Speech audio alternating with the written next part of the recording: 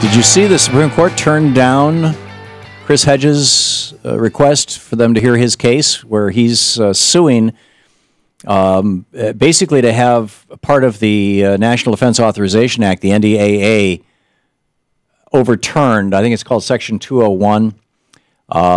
This part that says that the military, at the president's request, can arrest you and hold you without due process, without access to a lawyer, which is, as I recall, the Sixth Amendment, without access to a trial, the Seventh Amendment, speedy trial, without, in a way that would be considered cruel and unusual punishment, the Eighth Amendment, being locked up for the whole rest of your life in solitary confinement.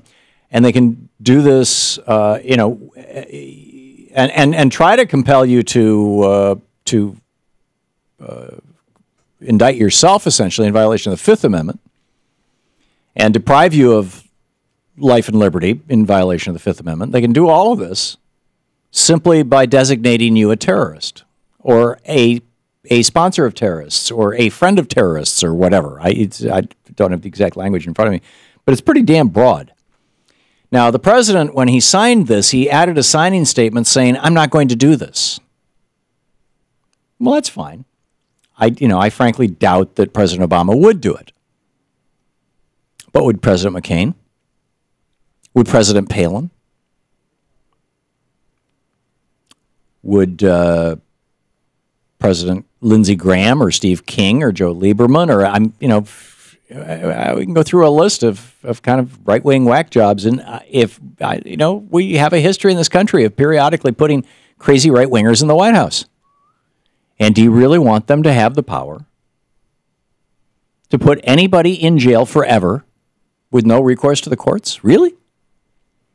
And the Supreme Court today, or yesterday, or earlier in the week, said to Chris Hedges, "No, sorry, we're not going to hear your case.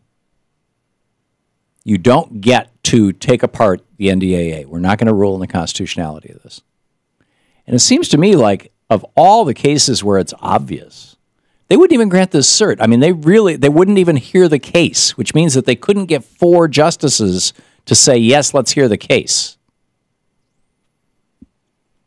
Now, I'm guessing that probably Kagan had to recuse herself from that process, and that leaves only 3 liberals on the court. And they could not get a single conservative to go along with them on granting cert. Granting cert means saying, yes, we'll hear the case. Certiorari, is it? Certiorari. Thank you. Graduate of law school, Shano.